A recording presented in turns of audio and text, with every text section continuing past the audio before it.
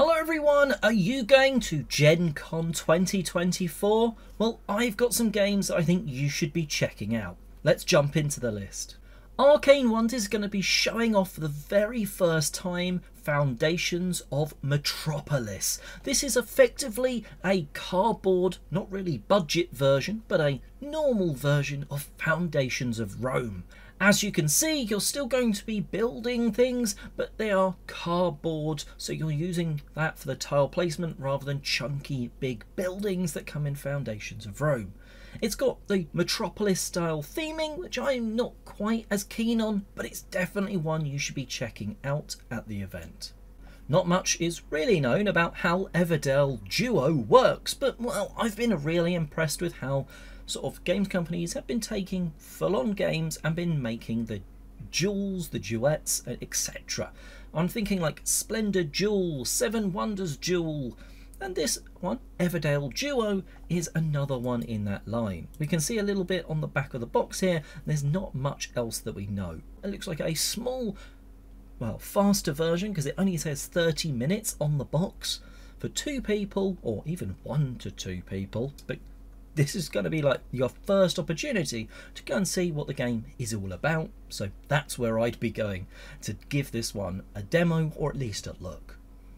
From Envy Born Games comes Confusing Lands, and this is a really very fast-paced 2-player game. So like 10 minutes it says on the box here, and let's have a look through. You are basically putting down these, and I think quite nice, weird illustrations. It's got quite a distinct art style, but also it's very sort of obvious what the different things are, and you're placing them down, trying to do them in specific patterns and combinations, and you're basically doing that to score points. And you can see here you're sort of using it and overlaying the cards to try and get these sort of scoring things to trigger.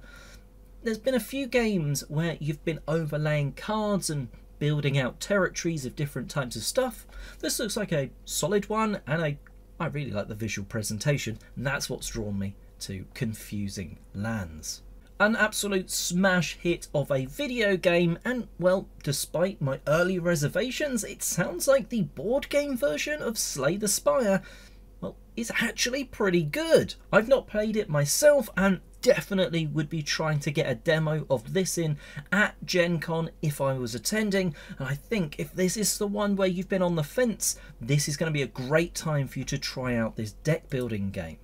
Now, there's some great pictures from people here. All the pictures in this video are from Board Game Geek, but look, it's giving you the same awesome choices that you got at the start of the video game. It looks like they've captured all of the great aspects of the video game. Like, look here, we've got the many different mob types, we've got different types of cards, we've got that map that you're working your way along in one way or another. Slay the Spire is a fantastic deck building game digitally in terms of the sort of original video game, and everyone's saying this is good, so I think it would be worth a play. Coming from Charming Game Collective is this really interestingly quirky looking game called Park Life, of which there's 2 versions. You've got the Hedgehog version and you've got Park Life People version. As far as I can tell, these 2 games play exactly the same, but the theming just sort of differs, although there may be some subtle differences between the 2 that I'm not aware of. This is a trick-taking game with some stunning looking artwork, regardless of which version you go for. Another one where there are 2 versions, this time it's Cascadia, sort of the new rolling system. So Cascadia Rolling Rivers and Cascadia Rolling Hills. Now, they play very much the same, though come with unique cards in each, different scoring mechanisms and stuff. I absolutely adore the sort of original Cascadia. I think it's a fantastic sort of dual layer tile placement game where not only are you worrying about making these big terrain areas, you're also worrying about what you're putting on top in terms of those scoring animals. It looks like it is capturing sort of the what you want of lots of scorings and things triggering and terrain bonuses and all that sort of goodness, and the animal scorings from the original. And well, this looks like it's going to be an absolutely solid game. I definitely want to get hands-on with this, and I'd probably leave Gen Con with a copy. Maybe even a copy of both Rolling Rivers and Rolling Hills. Life in Reterra is a really interesting one. Why? Because the people who have made it. One of the designers is Eric Lang, known for really big games and CMON, like Cool Mini or Not products. That guy. And now this is a relatively simple game in conjunction and published by Hasbro.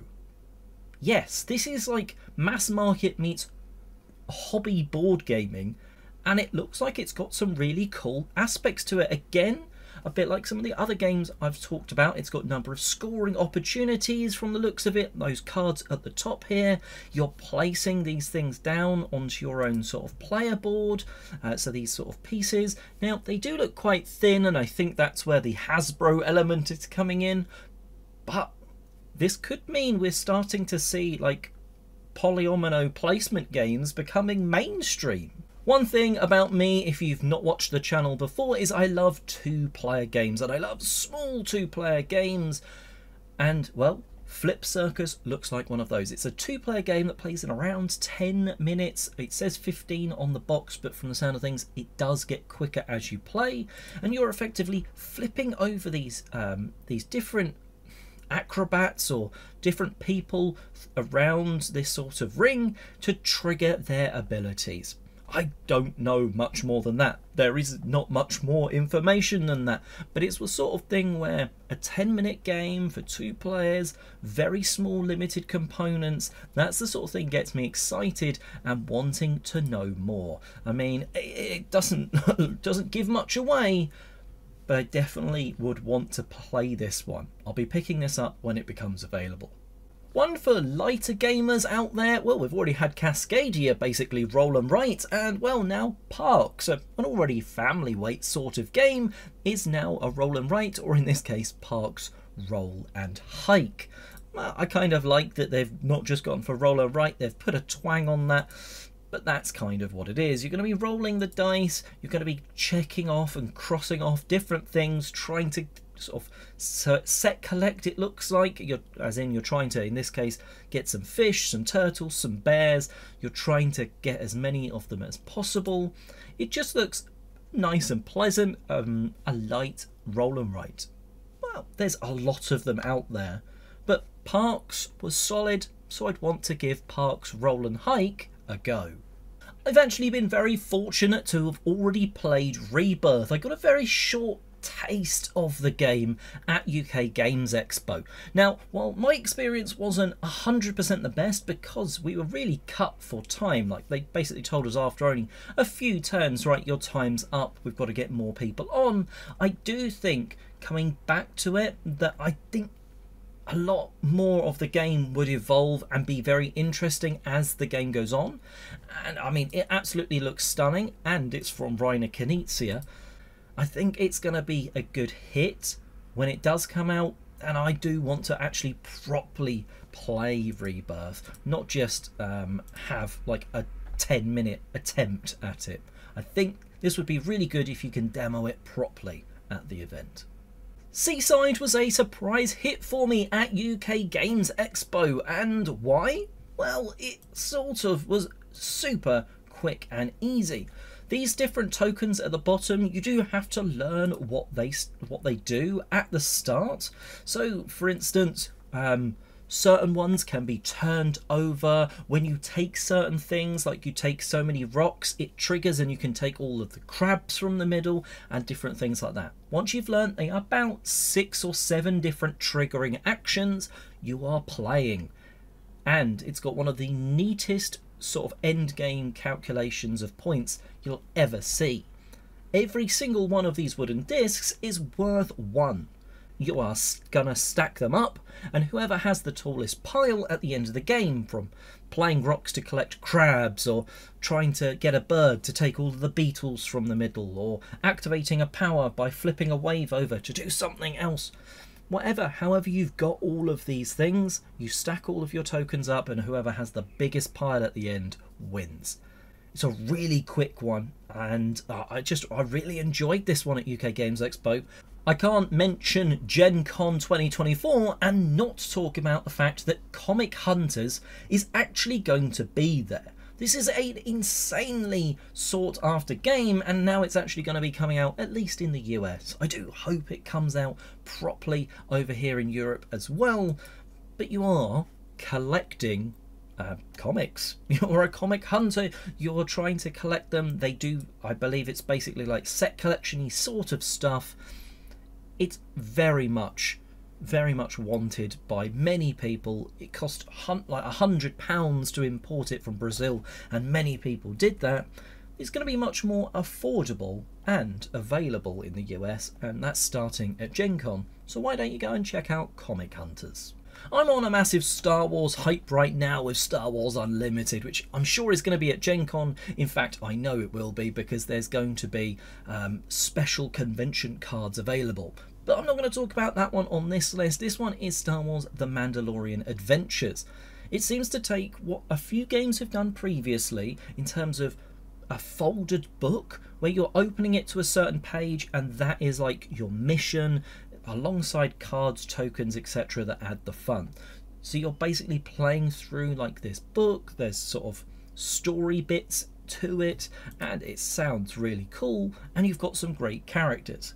This is one that I think, if it does well, this has got obviously Mandalorian, IG-11 and others.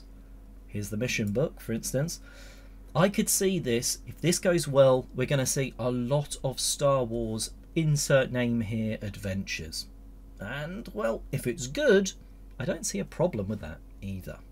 The penultimate pick on the list is Kelp. This absolutely stunning box art is, well, from the sound of things, matched by some pretty awesome game design. In fact, I actually was really lucky to speak to the designer, and I'll link the interview that I did with them on the channel, so that'll be linked somewhere. But this game is asymmetrical. One player is the octopus, one player is the shark, and, well, they're not best friends. The octopus is trying to hide, maneuver, and stay smuggled away, while the shark is trying to find them. A really interesting one with some very gorgeous looking components and beautiful artwork. I love the vivid sort of difference, the striking difference between the bluey greens and the red octopus. I think that just makes it really pop. I think the artwork has drawn a lot of people in, but it sounds like a cool two-player game. Another cool two-player game. And again, I've got to interview the designer actually a couple of times on the channel, so go and check that out, and even check Kelp out at Gen Con. And last but not least is a fun one that I saw at UK Games Expo, Nekojima. Now this is a dexterity game where you are trying not to make everything fall down, but all of them have different lengths of wires, different colours, and you're actually trying to balance these cats on there as well. So you can just about see here, if I zoom in, you can see these black bits here. They are cats that are actually hanging on the wires. So a lot of fun. It's just super quick dexterity, goodness. Good fun one to maybe play at the end of a day when your brain's a bit noggled from playing everything else.